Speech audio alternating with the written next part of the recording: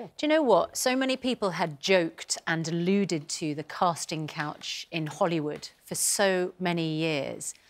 And suddenly, with your testimony, it became a horrible reality that people realised this was no joke. It's no joke, and even the term casting couch puts the onus on, so the girl or the young boy that are trying to get the role, and the other people are they just can't help themselves, you know, the people in power. And the thing is that it's not that. It's been built on that town. Hollywood has built itself on that casting couch thing and on keeping people silent. And the thing is, it operates like a mafia. It operates like a mafia completely, but, you know, nobody ever asked me to join the mafia, and that was their big mistake. Why did you take part in the settlement rather than speaking out? Well, see, I didn't take part, and it's a misnomer that I was offered money. I requested money. I requested, bless my young heart, thought $100,000 was very much a lot of money, and enough to buy a billboard from a company called Gannett Outdoors, in which I tried to buy it to say Harvey Weinstein is a rapist. But they shut me down, shockingly. And I was like, okay, I never signed a non-disclosure agreement. I never signed one. I said, if I hear of you doing this to another woman, I will come for you. And it was 20 years ago, and so I set about doing exactly what I said I would do. It's a relief, I suppose, to have people believe me, but I've operated in being slandered and disliked and maligned for no other reason than he purchased press all over the world to do so. For 20 years. Do you feel that your Hollywood career was basically ended by Harvey Weinstein? It completely was. He didn't think that... He never factored in the television portion of what I wound up doing.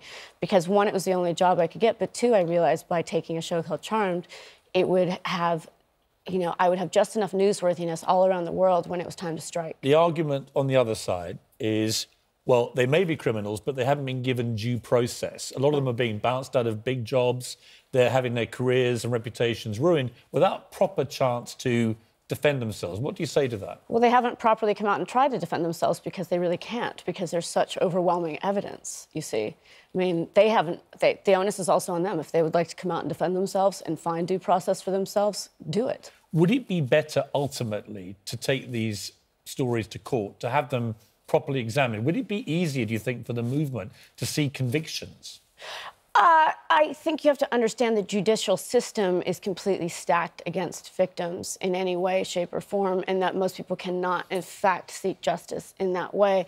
I think there should be specially trained police officers and justices and judges that are specifically trained in sexual assault, specifically trained in sexual harassment and abuse and things like that, so they can understand it more, because right now it's going into regular court systems.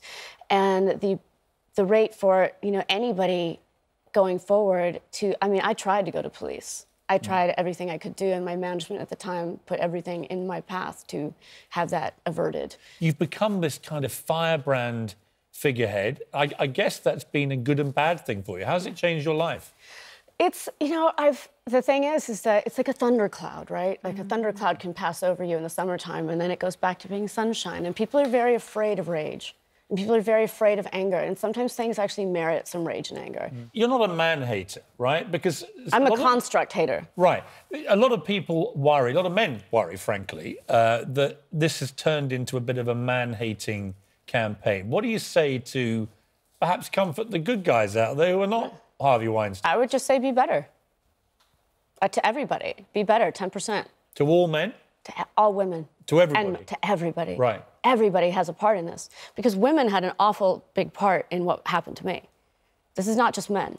This is. But if you support a system that is awarding and rewarding of, say, one man really at the very top of all of these things, and the women are just as bad in the brainwashing kind of thing. Well, if you say it's a structural problem, it's a structural problem. It's difficult for the women as well, who you accuse of complicity, presumably. Right. If somebody has that power... Right.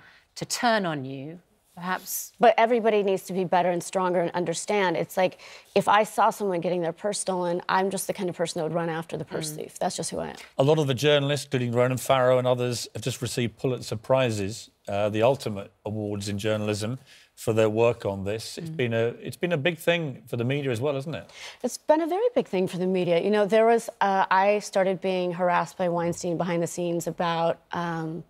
year and a half ago, so I contacted an organization called Ultraviolet, and I said, I need help right now. I need to find a media person that's going to do this. 2 years ago, I wrote an open letter to Hollywood in which I just said everything but the name, so they've always known. And so then Jodie Cantor came into my life from the New York Times. And then Ronan, and I asked Ronan, can you be brave? Can you be brave? This is a really big story. It's much bigger than you think. And he was brave. And actually, you know, he'd been bounced out of his cable news show, and then suddenly he gets this story and he runs with it, and now is probably one of the most respected journalists in the country. And he's an incredible journalist. And the thing is, you know, he was bounced, and the thing is, NBC took the fall for that, but it was really me. I served them with a cease and desist. Because I got NBC in a war with New York Times for the story. Well, I think you're absolutely right. Final question for you. Your acting career, because ultimately it was thwarted by what happened to you. So I gave that up a long time ago. You're done with acting? Yeah, I gave up. You must have had people now say to you, come back. Come back.